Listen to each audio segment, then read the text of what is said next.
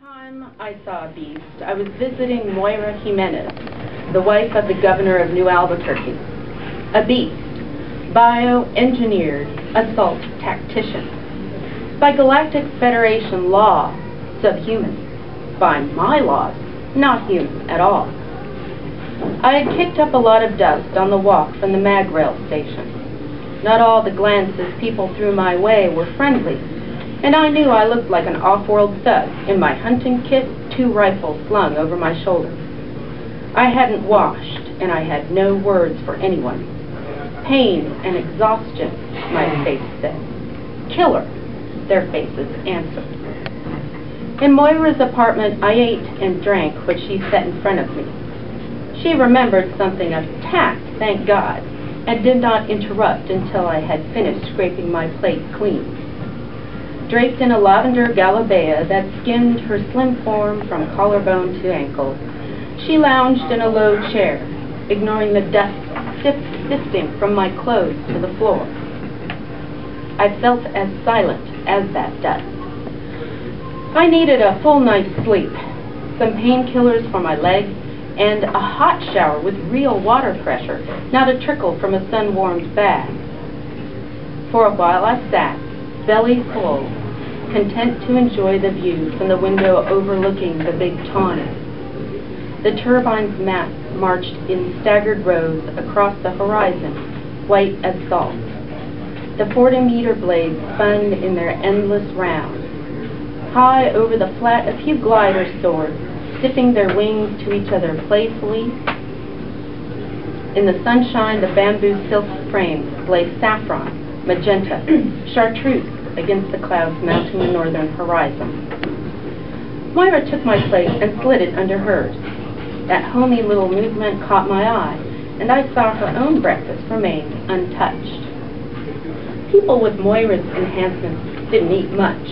The demands of life in space had inspired a lot of low-level genetic manipulation designed to increase the physiological response to macro and micronutrients. Less calories, better nutrition, and a lot of people who looked sleepy and elegant in or out of clothes. For a society whose food source was limited, such enhancement made sense. Unenhanced, I myself was neither racy nor elegant. I ate like a hostage and paid for it. Moira smiled at me when I reached for another piece of flatbread. Love to see you eat, especially when you've just come in from a hunt. I eat for those of you who won't, I said, and stuck up my tongue. She reached across the table to take my hand, finger pads stroking my calluses. I've got something to show you. You have to see this. I withdrew my hand.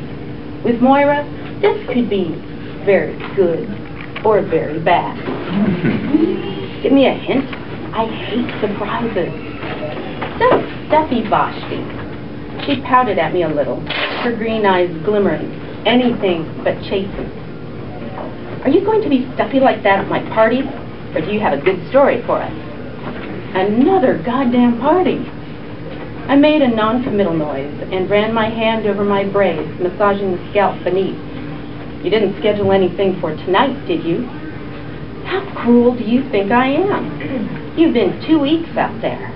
I know you need time to finish your, she flapped a hand, your notes or whatever it is you do for science. And you need to reboot into a proper citizen again.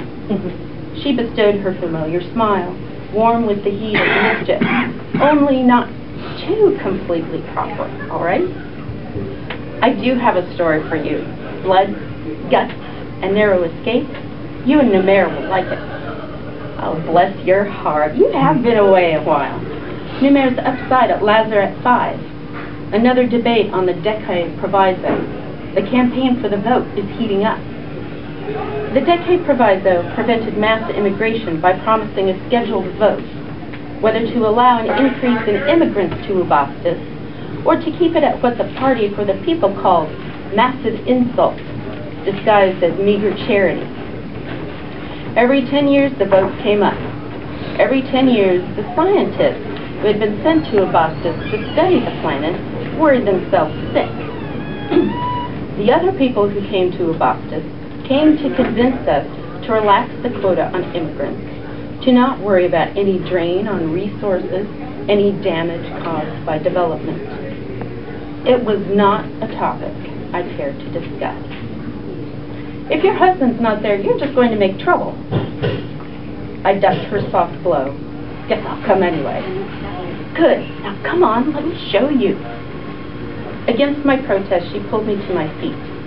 Even in the hall outside of her apartment, she kept my hand in hers, but had to match her pace to mine, limping just as I did. Her grin was hectic as she drew me along. You'll never guess. She wanted me to. Spilling the beans was a hobby of hers.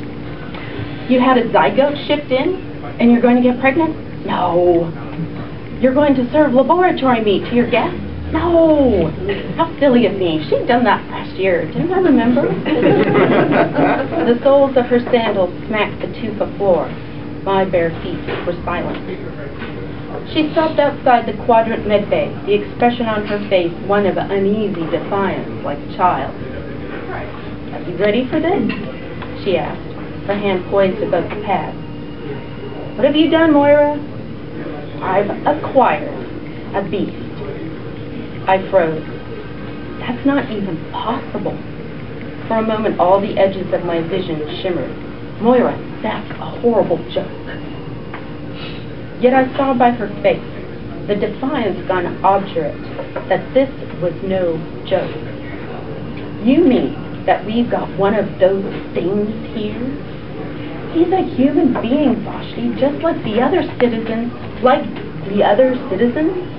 Thoughtless in my dismay, I reached around for the pad and swore when it shocked me.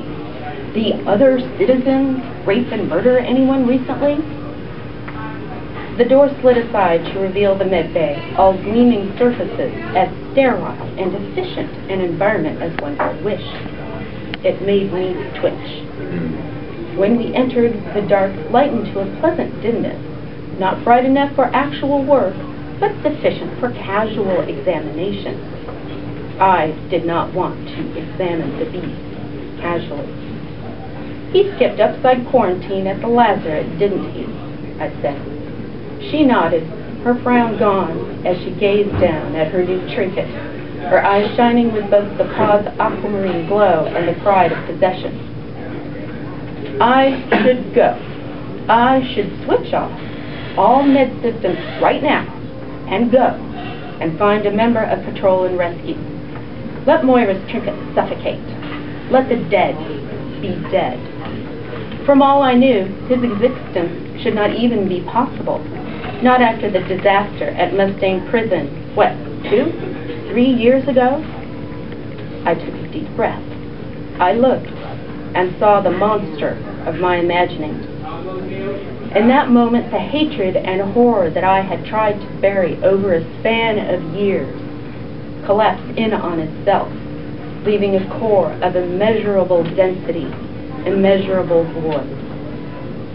The male in the horizontal pod was completely naked, suspended in vector gel. Upright, he would stand roughly 2 meters.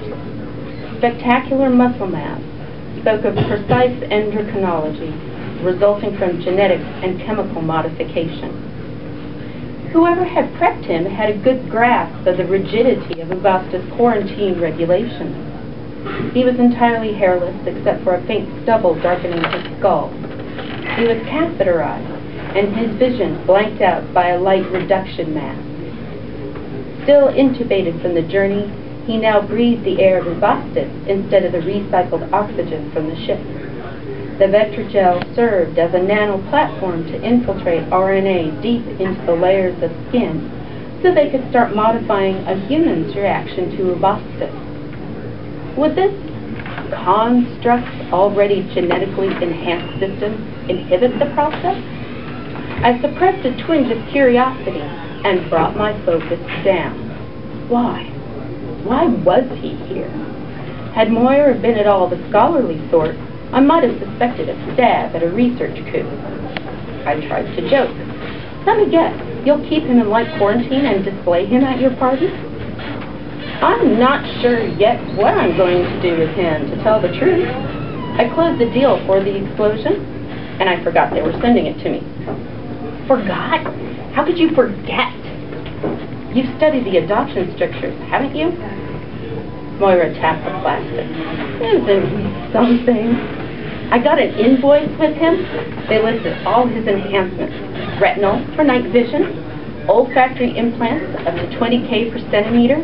He's also from the 315 clutch. She mistook my expression for ignorance. The 315 clutch.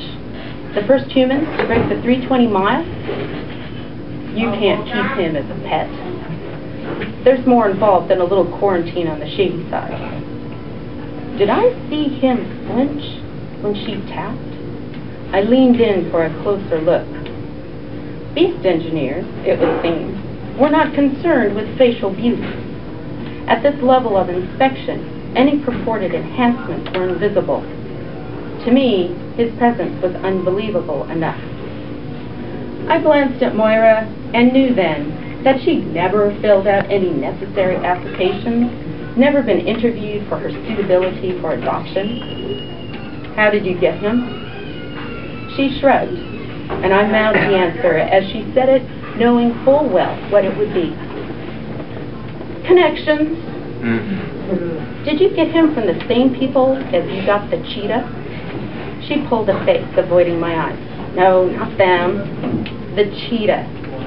Gangly with a spine like a titanium spring and a hard little head that fitted exactly under my chin. I had named her Moontaz and took her into my apartment when Moira tired of her. I waited, watching Moira. She looked down at the beast, her palm flat against the pods, drinking in the sight of him.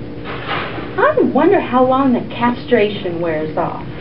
You think it'd respond to a shot of V-Blue? A beast turgid with V-Blue was the last thing we needed around here. I shot her a daggered look. Fine. There was a warden at Mustaine I'd been corresponding with a few years ago. He let it drop that a termination was scheduled. I was so horrified that I told him to ship it here. I told him I didn't mind taking some precautions. She shrugged. Looks like he might be the only beast left alive in the universe. Some precautions. I backed away, rubbing my hands on my pants, even though I'd not touched anything. What did he do? Did you ask that, along with what doll parts he came with? No court had handed down the death penalty since before my grandparents' time. Not on Boston, not on Theta, not on any one of the stations, the 50 years difference between here and Earth. It's got a burst implant at the base of his skull. She nodded toward one of the counters where a black disc half the size of my palm lay. One wrong move, I pressed the button, and he collapses. Complete synapse disruption. You going to give everyone in New Albuquerque one of those? Does my daughter get one? If it worked so well, why didn't Mustaine slap one in him and keep him there? I turned and limped out of the lab. I heard Moira's shod feet behind me. Her hand brushed my arm. I stopped to look at her, feeling the adrenaline whacking through me, sick to my stomach from it. She reached out to stroke my cheek. I ducked away. Vashti, I wanted you to be here, to help with him. You're the only person I know who'd be useful on training him. Training him? What the hell for? I thought Moontaz was too much, but this, that animal made you famous. Infamous.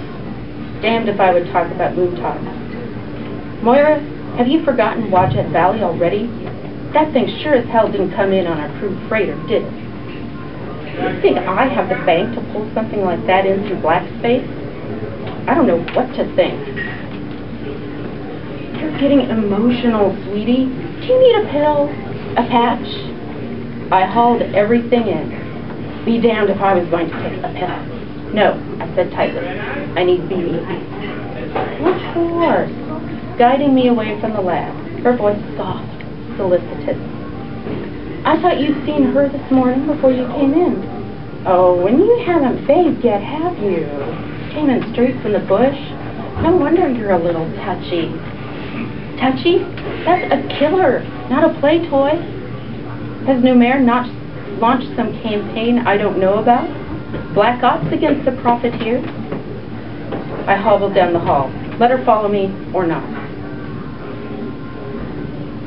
Anyone not living on a rock had seen the downs from the Kashmiri offensive, Idaho Fort, the colonists smeared in the bungle that was Sala'am. Beast units outmarched, outsmarted, outshot, outslaughtered their matched and enhanced opponents in traditions that would reduce a robot to allied jackstraws.